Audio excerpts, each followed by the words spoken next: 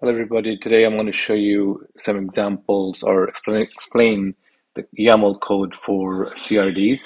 So first of all, just to refresh your memory, I made a video earlier where I created CRD using exactly this YAML that's already available in Kubernetes.io documentation, but I didn't explain the little details that are in the YAML. So to refresh your memory, CRD is basically a resource that you create, resource type that you create that is your own. For example, by default, Kubernetes comes with maybe 20, 30 or so default type of resources like pods and deployments and secrets and config maps and whatnot, right? But what if you wanted a resource type that is yours, that is custom defined by you?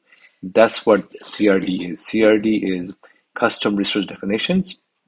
So to do this, you have to use this kind of YAML. So first of all, the kind here is self-explanatory because it is a custom resource definition. In a normal resource, this would be replaced by like pod or deployment, whatnot, right? Now the next line here is name in the metadata section. Now this has to match what's in the group. So I'm going to so basically this tells you first of all the name of the CRD and the website or the domain or the company that's coming from. For example, in this example from Argo CD, they were defining a CRD call applications. And here you will see the group is argoproj.io and the CRD is application. Those two components make up that part, right? So that's that. Versions, you can have multiple versions. Only one can be active at any given time, obviously. But in this case, it is version 1. Serve true means if you have multiple YAMLs defining multiple versions of your CID, you can only have one that's served true means that's the version that can be used at any point to create an object of this kind, right?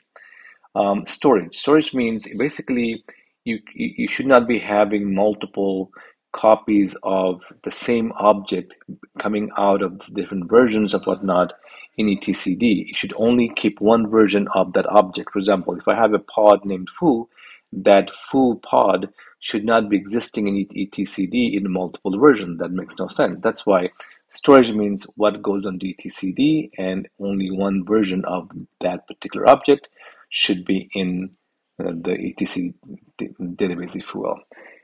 Schema type, it's almost always this. This is the schema type people use for almost everything these days. So that's basically default values right now.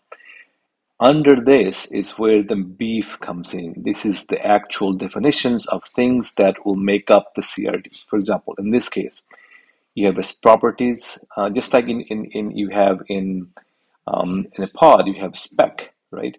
And the specs have all kinds of attributes that you can use.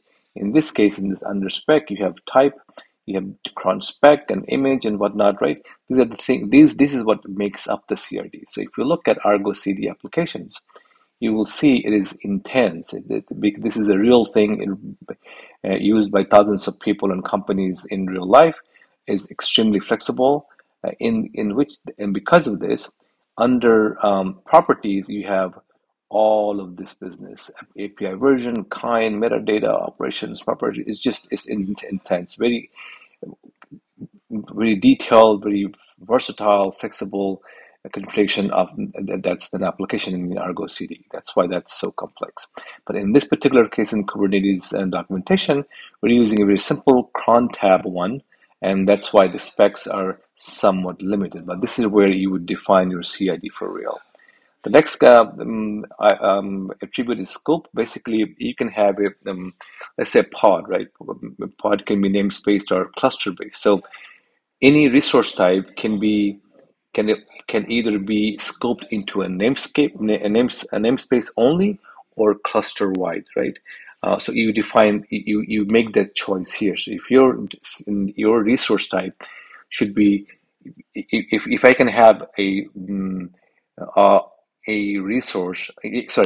object named foo of this kind in two different places, namespace A and namespace B, then this would be namespaced. If only one can exist in the whole cluster, then it will be clustered. Now these are pretty simple things here. You know how you have pod, you can also call them pods, or you can also, in short name, you can call PO. So those plural and singular names are defined here. And if you want to have a short name, in this case CT, you can define it here. So I hope this video was useful to you. Basically, how different attributes of the CRD definitions are explained in this video. If you found this video useful, please like and subscribe. That helps me with YouTube's algorithm. And I will see you in the next Kubernetes video.